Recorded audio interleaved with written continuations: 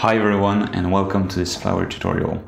Today we're going to try and build the federated learning system for image recognition using Flower and TensorFlow. To follow along, you will definitely need a bit of background on federated learning and machine learning.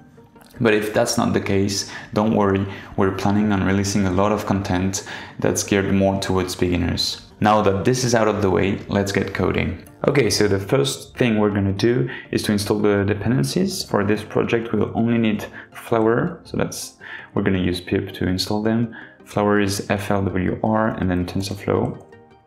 There we go. Yeah, I've already installed them, so it's quite quick. And once this is done, we're going to be able to create our first file, which is going to be called client.py. And this file is going to contain all of our centralized machine learning workflow and the Flower client that we're going to use for the federation.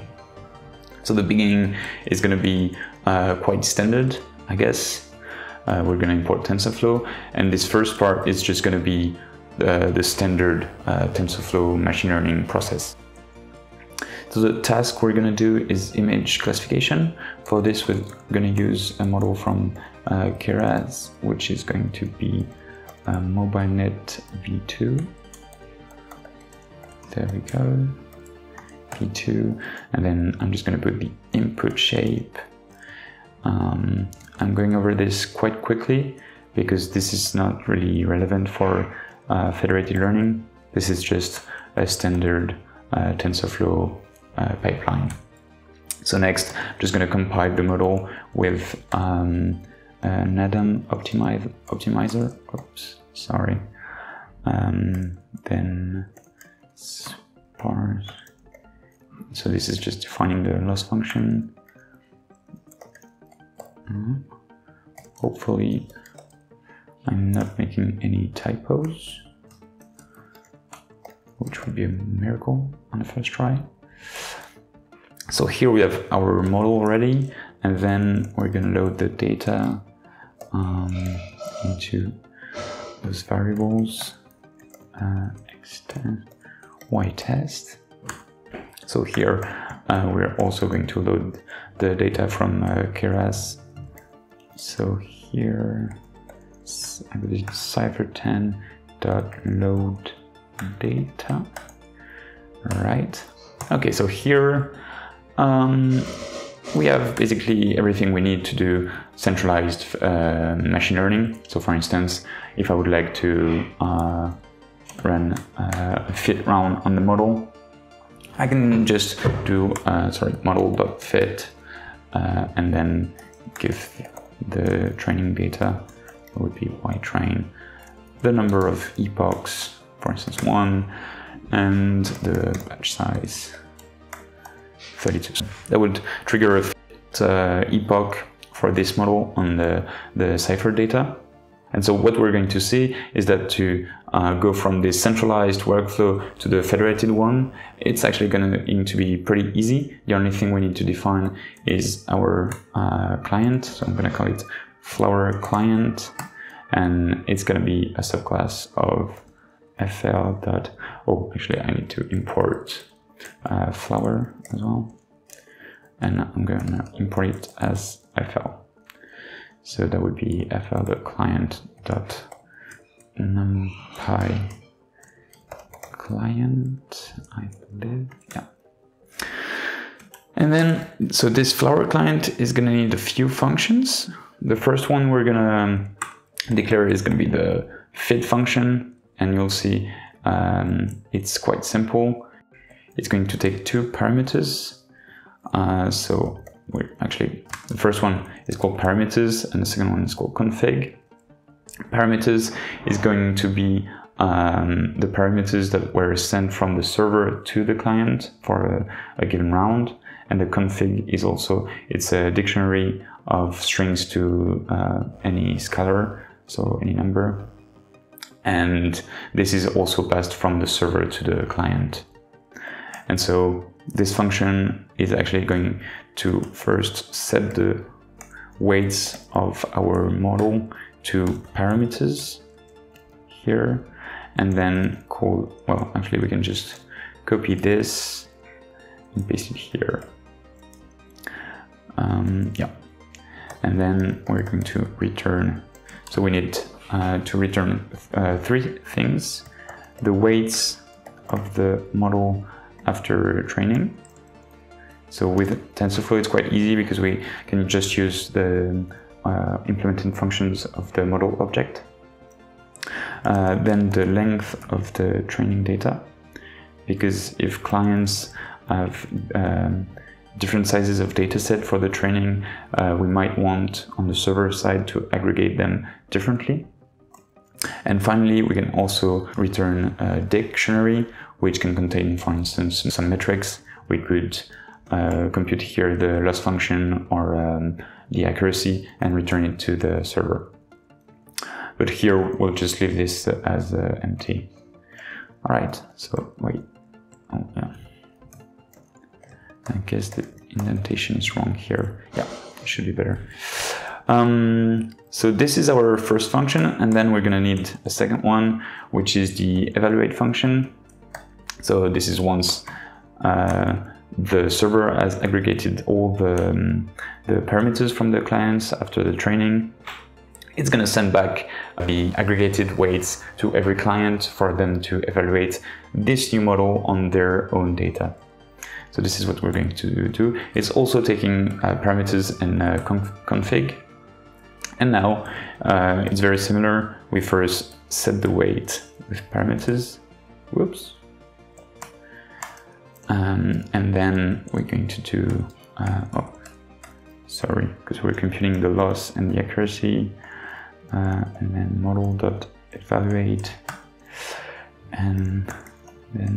And just keep in mind that those functions are like standard TensorFlow functions. And then the things we need to return are first the loss. So we always have to return the loss first, then the length of the test set. And finally, we also return metrics dict, just as in the fit function. Here we actually computed the accuracy, so we can return it like this. And we could compute some other metrics and send them back through this dict. Then one last function that we need to implement, this is actually the first one that gets called, is get parameters. This function needs to exist because if on the server side we don't initialize any weight, the server is actually gonna pick a random client from those that are connected and call this function to initialize its weight. So that's why. And here we can just return model.getWeights. There we go. Okay. So now those 3 first line are our standard machine learning declaration of model and data.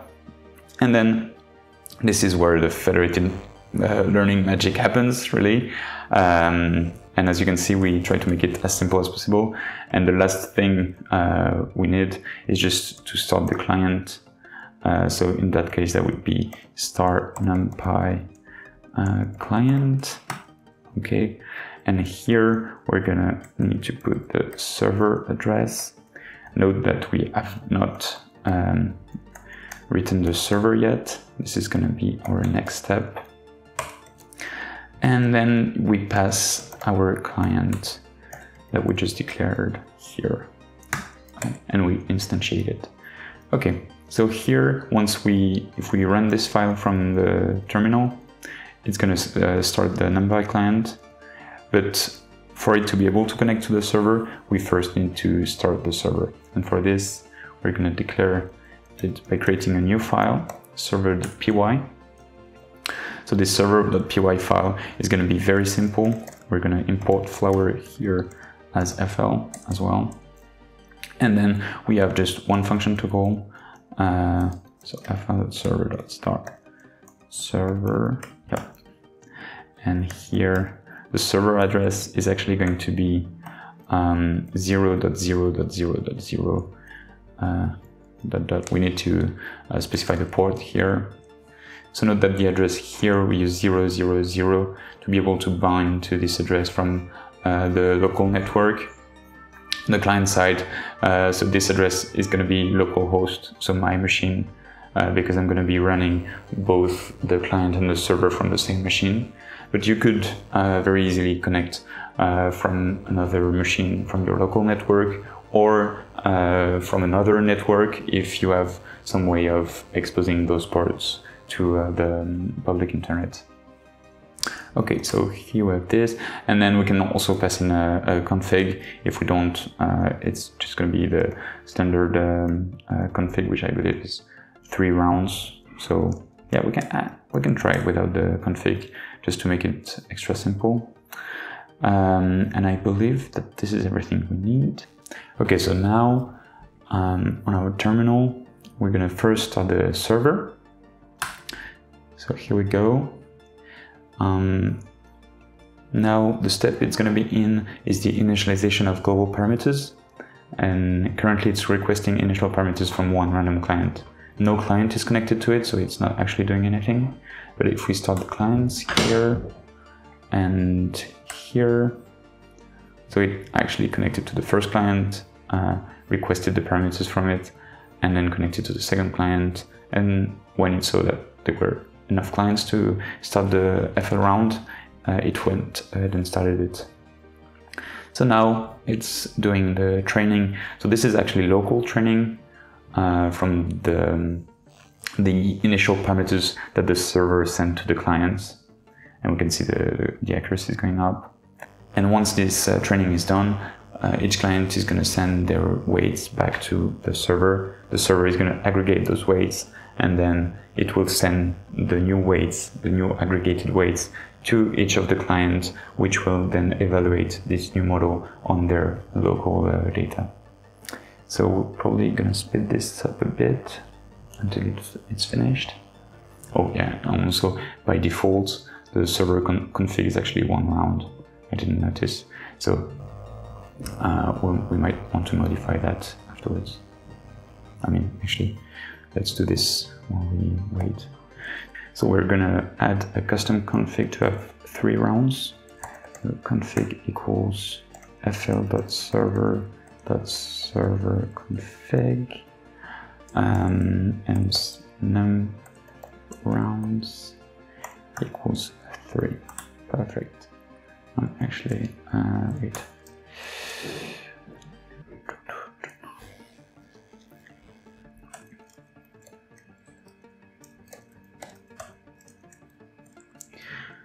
Okay, perfect. And now, if I start the server, okay, nice. So now it's going to run for 3 rounds. So that's going to take a bit of time. So we will speed this up. The federated training finished, and here we see the different steps. It's not very, maybe I can close the clients actually. Yeah, that's better. So here we see the different rounds. So the first round, we first sample the clients and send them the weights. Then they do the fitting, send their results back. Then we start the evaluation round. We send the weights back, the aggregated weights this time, and then the clients send their results back. And we do this for 3 rounds, and here we can see the loss. It actually decreased just a bit. This is only 3 rounds, and each round is only 1 epoch. So it's normal that the results here aren't crazy. We can change the number of epochs if we want by just modifying here. Instead of doing 1 local epoch, we could be doing, for instance, 5. And also one thing to keep in mind in this example is that the data that each client is running on is actually the same data, because as we're just starting the clients on the same machine and we don't implement any partition method, we're just using the same data. So this is just an example to showcase how easy it is to go from a centralized workflow, which would be those 3 lines and maybe this fit function, to a federated workflow in just a few lines of code. Also, I just wanted to make a quick note about the aggregation strategy that we used. Here, as you can see on the server side, we didn't provide anything to our server. So by default, it's going to use Fed average, but we could provide another strategy like so, and then we could use strategy, for instance, Fed median, like so. And now our server will aggregate the weights using the Fed median strategy. Note that Flower provides quite a few strategies out of the box, but you could also implement your own. There is a lot of stuff we didn't go through in this tutorial. We wanted to keep it quite short and concise, but be sure to subscribe because we're going to release quite a few other videos, and be sure to let us know in the comments below what kind of topic you want us to talk about. See you soon. Cheers.